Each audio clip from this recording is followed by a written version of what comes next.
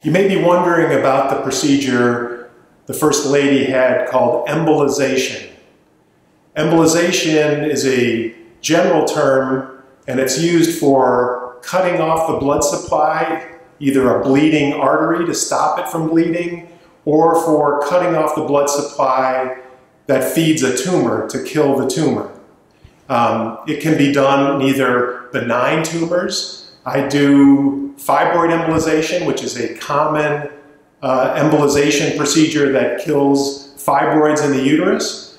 In this instance, it's being done to knock out a tumor in the kidney.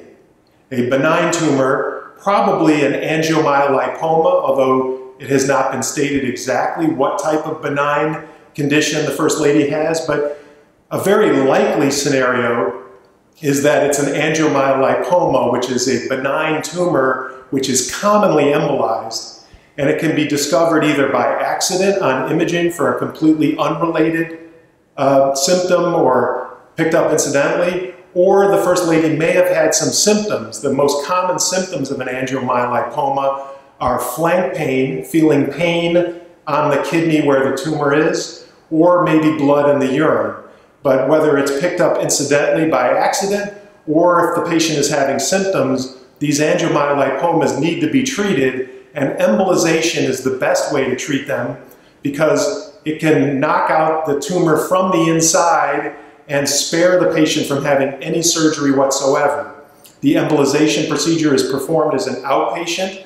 The catheter is placed inside the body, either at where you can feel your pulse at the top of the left wrist or at the top of the right leg. It's a way to gain entry into the body, and we guide a little tiny catheter under X-ray guidance into the kidney artery itself, and then map out the blood supply to see where the branches are that are feeding this tumor of the kidney.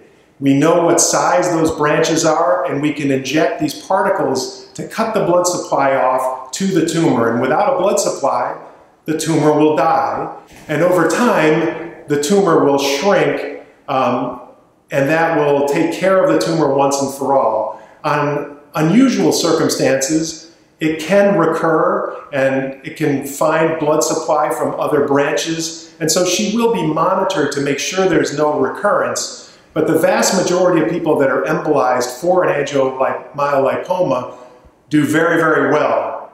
It may require imaging and monitoring over time, but the vast majority of people do great, and it's really important to embolize these angiomyolipomas, even in patients that are not having any symptoms, because of their propensity to bleed, and if they do start bleeding, it can be life-threatening. The larger the angiomyolipoma is, the more likely it can bleed, and so you want to embolize those patients before that happens.